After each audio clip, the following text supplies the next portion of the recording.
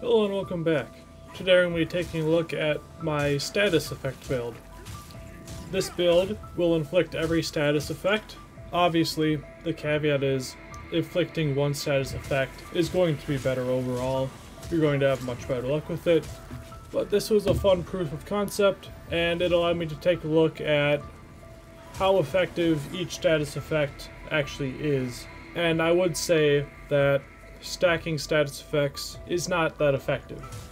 You want one, maybe two for peak effectiveness. But this build is still fun, and I actually enjoyed this a lot more than some of my other playthroughs of the game. For the weapon, we have the Talon, and that has the Olandi, Adderx, and Trellis runes. For the throwing spear, we have the Enhanced Battle Javelin of Assault, and that's going to buff our damage. You could also use the Enhanced Battle Javelin of Protection, but I didn't really find it that necessary. For the rings, we have the Wildfire Ring, which, when an enemy is damaged by an explosion from Ignite, it becomes burned. And we have the Bloodbane Ring, which applies bleed when we apply poison.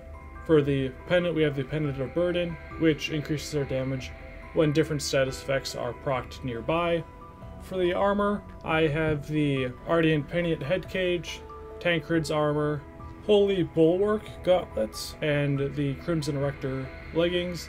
This is simply the heaviest equipment in the game that provides the most protection. You can obviously change what you want to equip. For the stats, you want 41 Strength, 50 Agility, and 60 Vitality.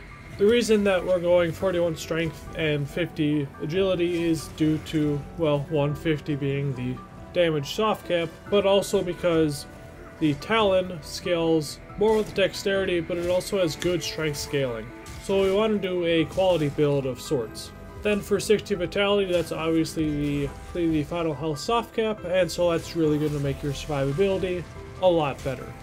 For the starting classes, there are 3 starting classes you can choose: the Blackfeather Ranger, the Exiled Stalker, or the Condemned.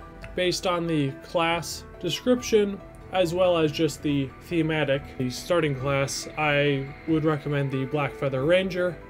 Now to get the talons, from the Crow's Nest and the Fief of the Chilled Curse, you want to backtrack through the level and go behind the smokestack above the water in the village. Adderx, the Poison Rune, can be found in the Forsaken Fen by killing the Shuji warriors. These are little mage guys that throw poison at you. For Olandi, the Smite Rune, you can farm it from the Abbey of the Hollowed Sisters, the Scourged Sister enemy.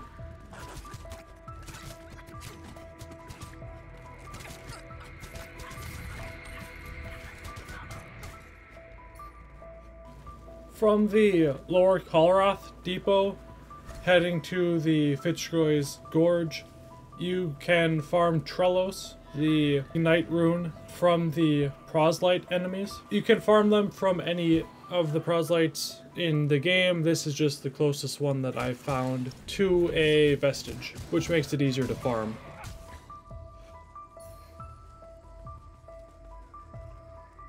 To get the Enhanced Banner Javelin of Assault, from the Empyrean, you want to travel along the left side toward the ruined tower, and right on the inside of the tower, you'll be able to find it.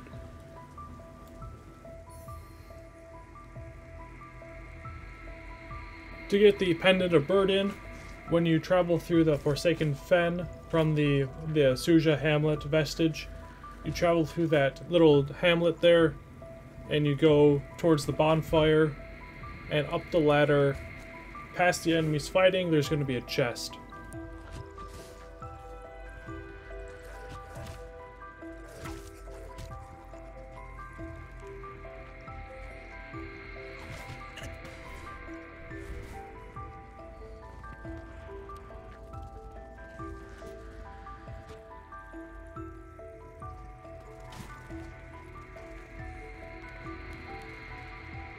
To get the Bloodbane Ring, you're going to go from that same vestige in Forsaken Fen, and you're going to travel through basically the same path, but instead of going towards the bonfire, you're going to progress through the level, and right before the shortcut that you can the bridge you can knock down to create a shortcut. There's going to be a outcropping of wood, and you want to roll into that to grab the Bloodbane ring. To get the Wildfire ring, you need to progress Winterberry's quest. After you complete the Find the Thief quest, he will sell the item. Overall, this build is very strong, despite not really being focused on any particular status. And if you wanted to change statuses that you're focusing on, such as going to Poison or to Smite, you can just use the salts. The Smite salts or the Poison salts. I've tried using the Smite, the Poisoned, and the Ignite salts, and I've found that the Ignite really feels like it does more than either of those, but feel free to experiment.